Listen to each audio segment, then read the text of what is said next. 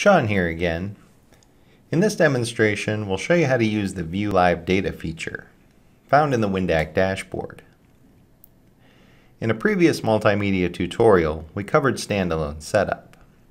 So we know how to configure our instrument to record to a USB flash drive in standalone mode.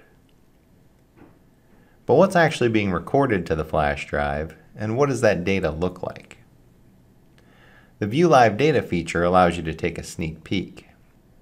With the logger recording to the USB flash drive, click the View Live Data button. Here we see the live viewer display.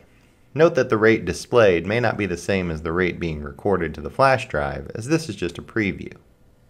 You can click the pause button to pause the graphics, and hover over any enabled channel to see the full-scale measurement range and the units being recorded.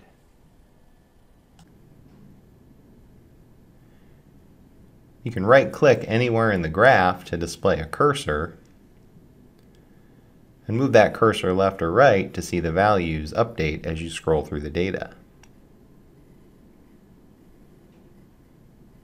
You can left-click and hold and drag up or down to reposition the waveforms, or double-click the left mouse button or right mouse button to rescale the data.